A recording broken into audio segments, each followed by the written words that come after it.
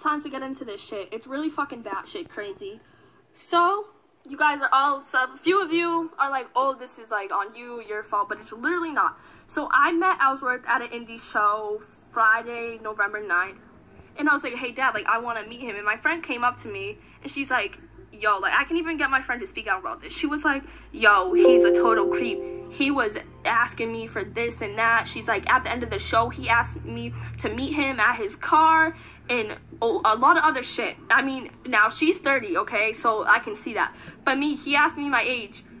And he was like, oh, how old are you? And I was like, oh, I'm 16. And he's like, oh, never mind. So I asked him to follow me on Twitter because, you know, I was like, but before, like, I talked to him or anything, I was like, oh, hey, can you follow me on Twitter? So he followed me.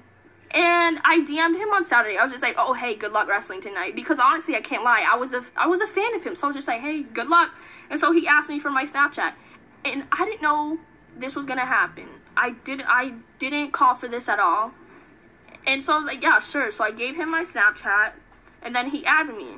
And you guys all want his Snapchat. Literally, you can hit me up and I'll give you the screenshot of him adding me. I have the screenshot of him asking me for my Snapchat. I have screenshots of his nudes. I have screenshots of mirror selfies he sent me. I have screenshots of selfies he sent me. I have videos of nudes he sent me. I have videos of him.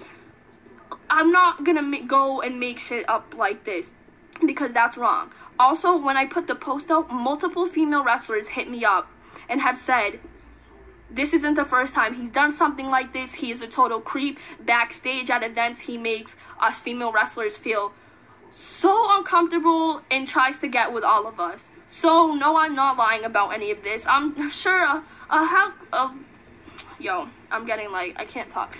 A lot of you are going to take his side, and I'm fine with that. But I know I'm not lying, and whoever wants to see the pictures, screenshots, videos, literally just hit me up, and I will show you guys, because this is not shit to joke about or lie about.